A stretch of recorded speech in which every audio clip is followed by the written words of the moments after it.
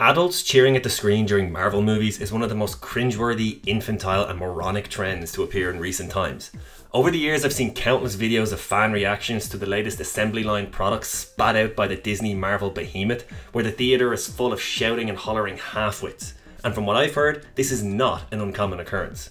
These people make the movie theatre more closely resemble the audience at a British pantomime. You know, those things designed for small children, where the audience is supposed to interact with the actors and yell things like, "He's behind you!" and "Oh no, he didn't!"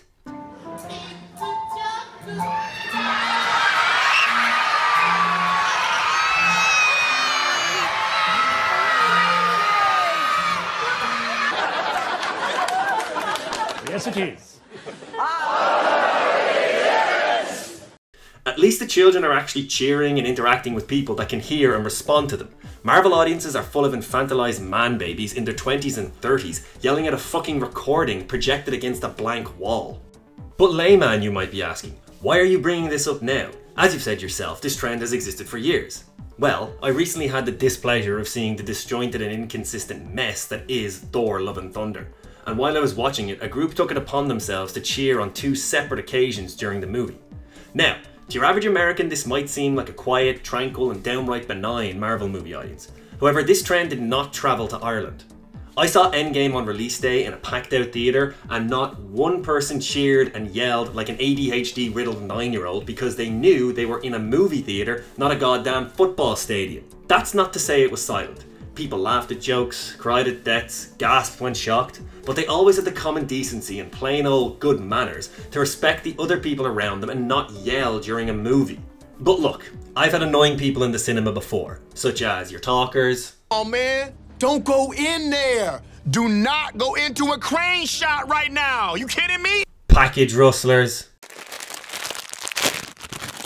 Obnoxious laughers. We'll stay here for a while, Vern.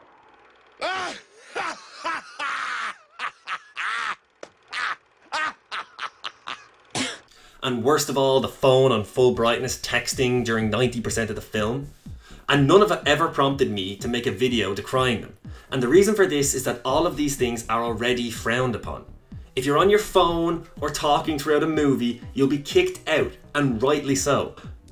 But, for some reason, a bunch of infantilized millennials cheering like it's the second coming of Christ every time Caped Hero Person number 467 does anything is somehow a-okay.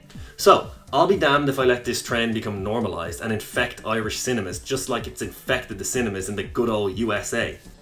So I think it's time we retire the old, outdated stereotype of the black family yelling at the movie screen and replace it with a new one.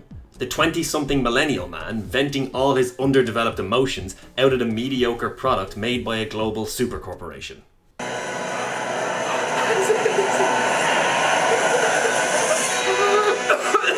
fucking way! While this is annoying, there is one more reason, however, why this trend annoys me so much.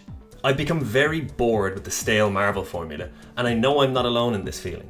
Box office receipts from some of their biggest movies and ratings of their new shows undeniably proves that their audience is shrinking. So how does this relate to a bunch of people cheering in a movie theatre? Well, the cheering is a representation of why the standard of movies has dropped so far, and why it won't improve. The cheering in theatres isn't done because something brilliant happened, or a story was perfectly told, or a character arc perfectly crafted. Half the time it's just because they see a familiar face or something they remember. I mean, look at this crowd in raptures just because the freaking Marvel logo appeared on screen. Oh shit! Oh shit! Let's go! Let's go! Here they lose it for no reason other than Captain America appears on screen.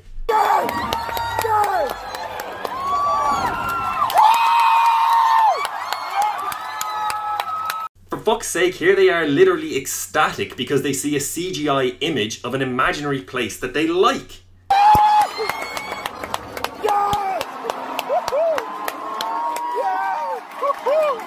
Oh.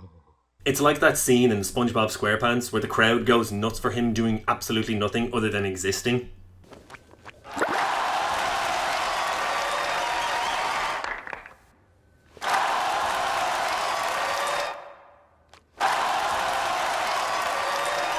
Life imitating art so beautifully. So this cheering, gushing reaction and willingness to pay for a movie ticket or invest 10 hours of your life into some mediocre crap is why the standard has slipped so far.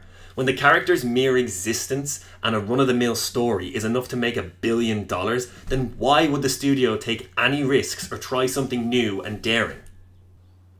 I saw Iron Man in cinemas way back in 2008 and I loved it, and that's what got me invested in Marvel and the MCU.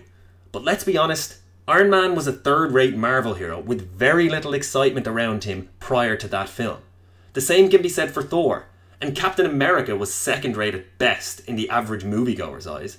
But through excellent storytelling, inspired casting, and unprecedented world-building, they built the MCU into something never seen before in movie history. And look, love or hate the MCU for the effect it's had on overall cinema, it was an exceptionally ambitious and bold project with no guarantee of success when it first started. Now, tell me this. Would the quality of those films be the same if people were going into theatres in their droves 15 years ago, just cheering and freaking out at the mere sight of a bloody comic book character? Of course not. The reason people began to cheer for these characters was because it was actually earned through the quality of the movies that caused people to fall in love with these characters and their interlocked stories. I mean, who outside of the biggest comic book nerds were cheering at the sight of the Guardians of the Galaxy 10 years ago? Nobody! But just look at this reaction in 2019. Yeah!